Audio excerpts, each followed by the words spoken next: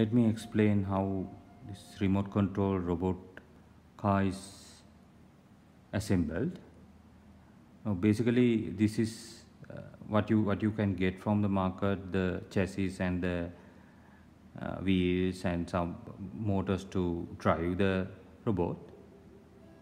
So, apart from that, this is the FPGA board you could see.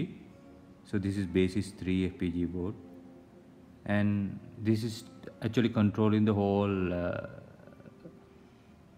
system. And apart from that, you must have sensors. These sensors are line sensors. So this is the sensor module that I use. And so there's another device, that is Bluetooth communication device, HC06 module. So that is to communicate with a Bluetooth application.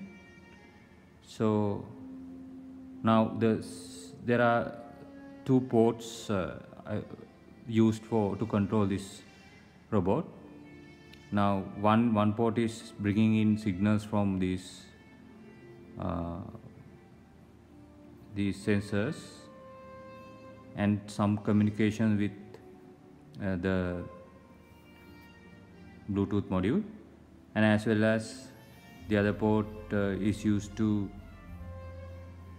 give signals back to the motor controllers behind this cart.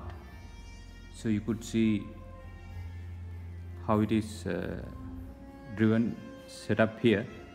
Basically, this is the motor controller and two motors, and the wires were connected to basically give supply to these components, plus the signal translation from 5 volts to 3.3 volts for FPGA board to work. So in later videos we could see how this gets operated.